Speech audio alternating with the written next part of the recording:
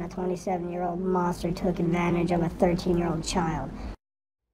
First at 4, we are hearing for the first time tonight from the Valley parents who say their 13-year-old son was sexually abused by his teacher. That family asked that we protect their identity. They say the school ignored some serious warning signs and they want answers. Mike watched with both parents earlier today and joins us live. Hard to imagine what they're going through, Mike. Yeah, and it was definitely an emotional news conference. For the first time since the arrest of school teacher Brittany Zamora, the parents of Zamora's alleged victim, that 13-year-old boy, they spoke out today. They asked, as you mentioned, that we not show their faces and that we alter their voices.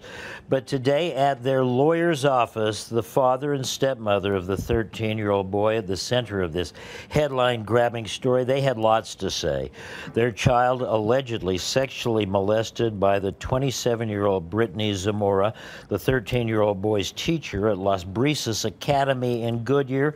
Today, the emotional parents calling Zamora a monster and slamming the administration of Las Brisas Academy for ignoring alleged early warning signs and now trying to cover it all up.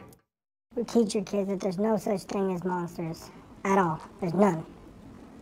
But in the real world, there are monsters, and Brittany Zamora is a monster.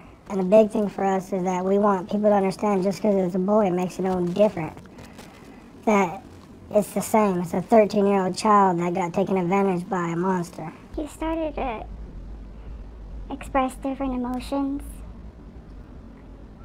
He was sad. And he slept all day.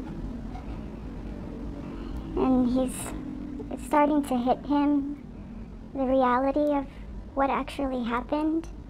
Yeah, the couple saying that Las Brisas administration was aware of allegations and rumors of a relationship between the teen and the teacher some time ago and kept the parents in the dark. As we mentioned, the couple speaking at a Tempe law office today, it seems pretty clear that they are preparing to file a civil lawsuit. Meanwhile, Brittany Zamora remains behind bars, facing a slew of criminal charges. And we're going to have a lot more from this mom and dad coming up at 5 o'clock. In the newsroom, I'm Mike Watkis, Arizona's Family.